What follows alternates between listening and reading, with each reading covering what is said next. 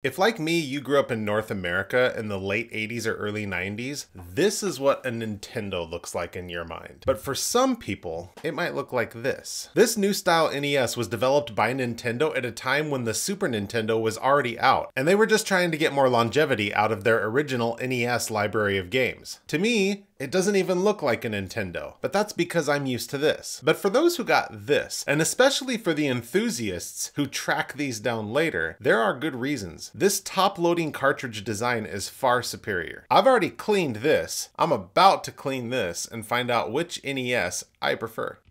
First, I want to see if it works. We have picture and sound and control. So our mission is more clear. Clean it without breaking it. Let's get started.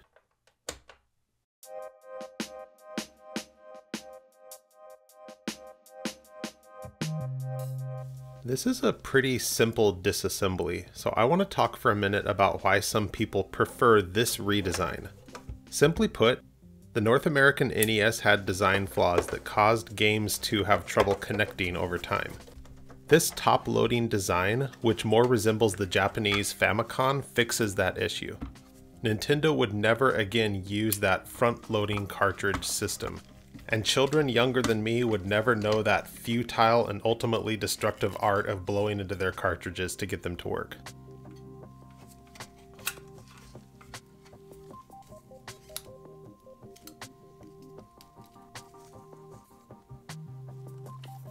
Just want to squeeze in on these to remove them, as is common on so many of these consoles.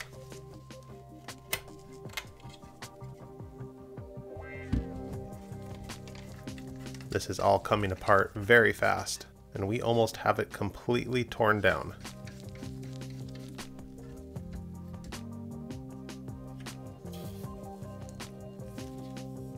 One thing I'm not going to disassemble is this port on the back.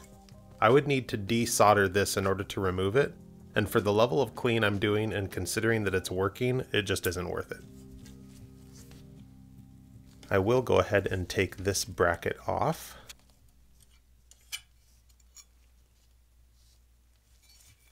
And we're pretty much ready to clean. Let's get our soapy water.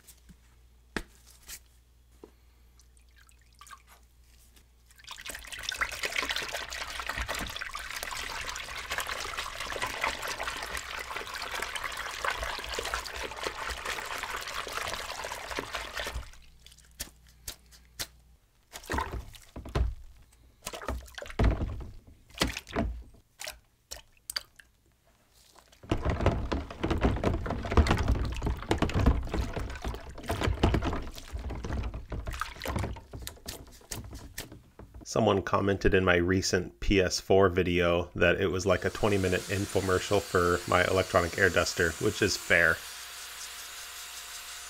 And I think kind of hilarious. Good comment.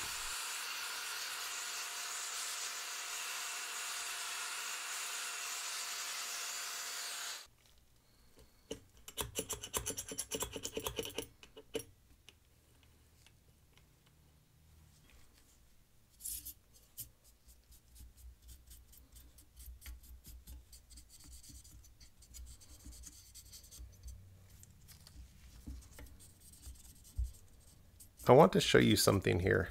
I'm cleaning this like I normally do with isopropyl alcohol and a cotton swab. But see that? Oof. So I'm going to try another cleaning product here. iFixit's Precision Cleaning Kit. This swab is reusable and shouldn't tear like cotton. I'm noticing right away that I can fit it into smaller gaps than a cotton swab. So that's good. Now you can see I can drag it along these metal parts here and it doesn't grab or tear. Really nice. I'm going to try using it to clean some of the surface plastic here, and I think it's doing a good job too. Although I don't want to use too much pressure with it because it does feel a little bit fragile, like I could bend it. I'm going to go back to my regular cotton swab to clean up this flux because it's really sticky and I don't want to gum up my new reusable swab. This doesn't hurt anything and doesn't need to be cleaned off here, but I do like to do it just to make it look better. I am a little disappointed that this metal has no rust on it. I am looking forward to trying vinegar to remove that. For now, I'll just have to settle for wiping this off with my microfiber cloth just to make myself feel like I did something to it. I have soaked these parts for about a half an hour in this hot soapy water.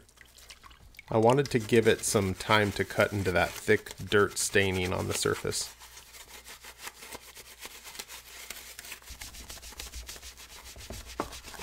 I don't know if you can see that on the camera as well as I can in person, but it definitely is getting a little bit of color change just cleaning this with my paintbrush here.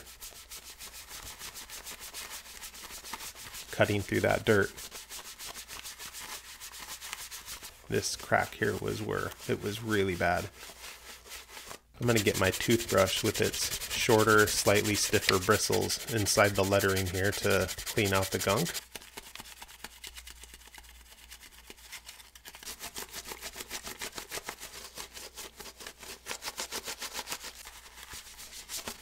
One thing I would recommend doing different than me is not soaking this bottom part like I did, because it looks like that barcode sticker got a little saturated.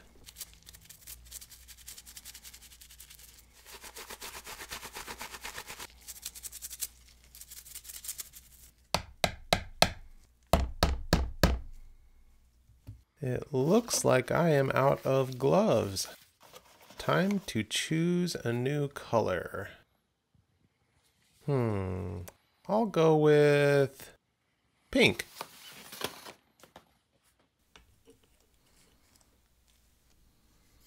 I decided to forego my BFF magic eraser today and try something a little different. I wanted to try cleaning these tougher spots with IPA and my cotton swab instead. So I'm again going to use a cotton swab because I'm going to probably use a little more pressure than I would want to with my nice new reusable swab.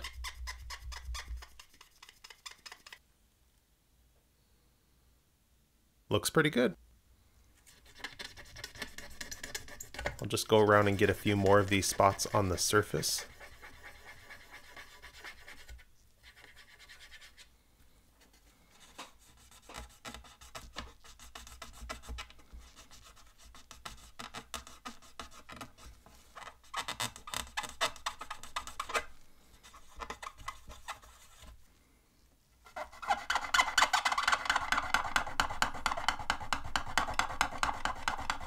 A really stubborn spot right there.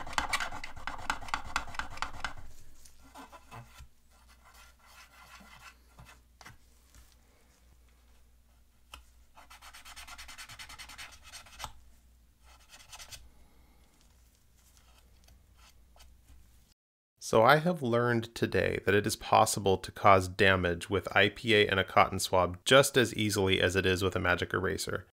I can see a shiny spot where I wore into the surface. Disappointing for sure.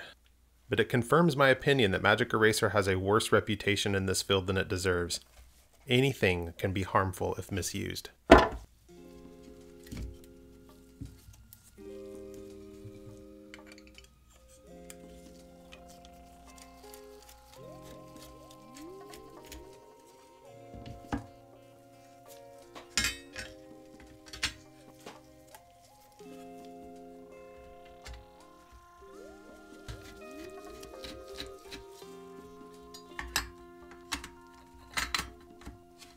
When threading a metal screw into plastic, I find it helpful to turn it backwards a bit first, and then sometimes that helps align the screw so that it goes in nice and easy, threaded as it should.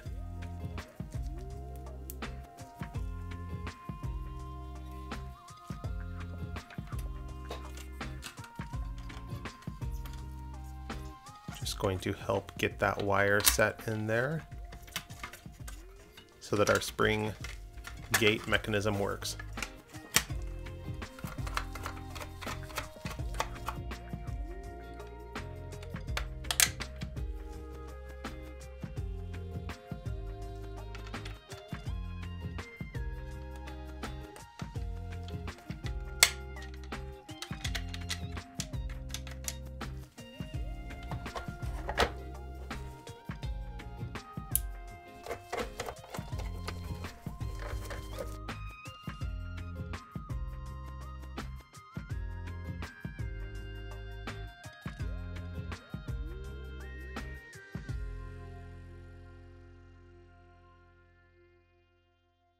We are at the end. Did we break it? Nope.